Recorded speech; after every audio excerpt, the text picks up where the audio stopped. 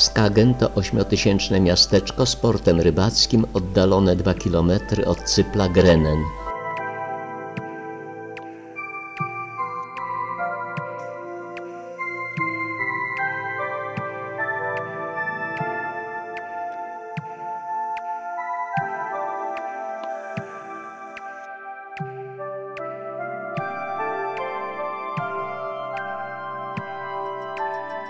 Schludne żółto-czerwone centrum Skagen.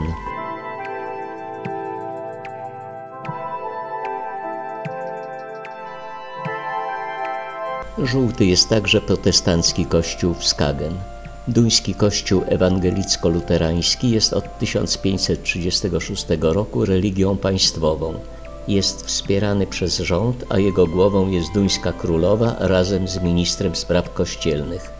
Kobiety zostały w Danii dopuszczone do kapłaństwa w 1948 roku. Do kościoła duńskiego należy 79% Duńczyków, ale niecałe 5% wiernych uczestniczy w nabożeństwach w każdym tygodniu.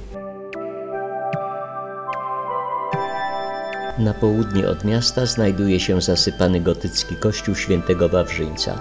Mieszkańcy Skagen zaprzestali odsypywać kościół z piasku w 1795 roku.